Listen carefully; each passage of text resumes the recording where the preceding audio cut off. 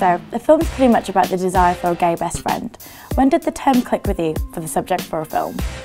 I think it was originally a Vogue article, which was completely unironic in saying that a gay best friend was the newest accessory. So the most popular girls are desperate to find their gay best friend, as it will make them look good. What difference does this make to their image? The stereotype is that a gay can help pick out your clothes, help you be more fashionable, you know, and having a cute guy in your arm is always nice, just to have that. I have an amazeballs idea. This Saturday, why don't you and me come back here and we can totally gay you over. Oh, and I know all the stylists at Heroin Salon. I'm sure they can give you something butchy and Rihanna-esque. I think he just needs a trim, sweetie, not a full-blown weave. These are clips, boo. I have a gift card to Banana Republic. It's half full. Well, perf. I guess we'll see you both there. None of them wanted to share the school's newest limited edition status symbol. And if that meant pretending to play nice with each other, game on. So being outed turned out to be a positive experience for Tanner. How did you intend to portray his newfound confidence?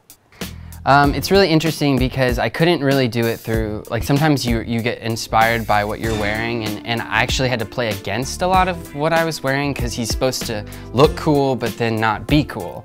And I think sort of his confidence came through, at least for me, just like changing the way he stood and him standing up for himself. You know, it's like, I feel like really it's metaphorical. Like when you see him in the slow motion walk scene, it's like, for me it happens through cinematic language. Right.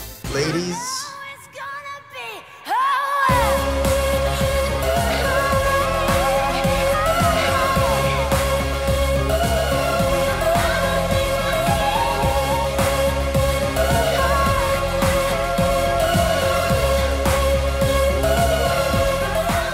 He united them. I can't believe this. So Tanner's pretty overwhelmed by the response for being outed at school. How might the film help other teens experiencing the same problem? I've heard kids like on Twitter who are like, this is a movie about me. Like Tanner's me, this is my life, this is me in high school.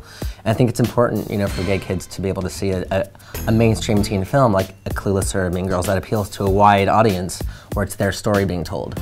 And I think it brings up a huge theme in the movie, which is you think someone is one way and then you find out more about them, and then also the relationship between gay boys and straight girls, which is unthreatening and pure in a lot of ways. So how influenced were you by other teen films you watched before making this film? I was so inspired. For me, this is like my Ferris Bueller, my chance to be Ferris Bueller. I always loved teen films. I know Darren does, clearly. 80s films, John Hughes.